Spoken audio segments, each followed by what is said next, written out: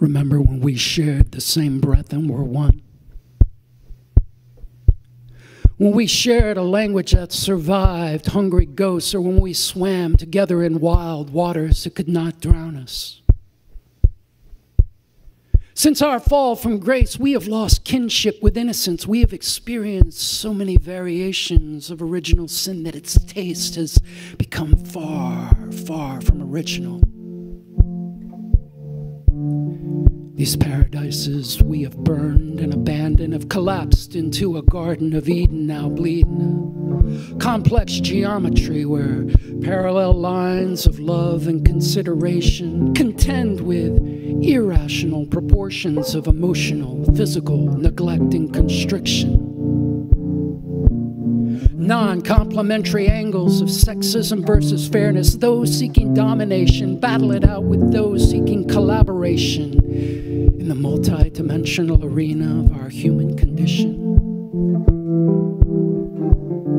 When seeking union between the sexes, one must learn to transform opposition into empowerment, cruelty into congruency, create ratios of respect, equilateral equality, a more perfect circle of the sexes.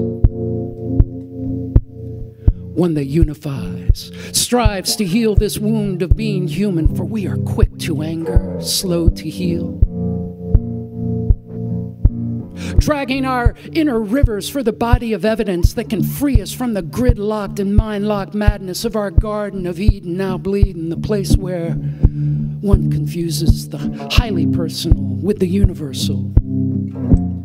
Retunes enlightenment to a TV reality where we can't stop looking at our cell phones, even when in the presence of redemption in our Garden of Eden now bleeding. Hear the gunfire and continual cry of sirens.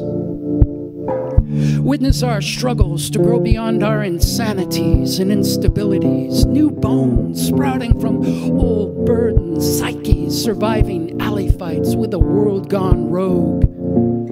Carving intellect sharp enough and weapon enough to save ourselves from the dangerous primal instincts breeding in our Garden of Eden now bleeding, that we may one day untether ourselves from this mothership of mayhem, float off into harmonic stardust, witness ourselves in the cracked mirror moon, realizing that despite it all, we have the potential to become beautiful and unbroken.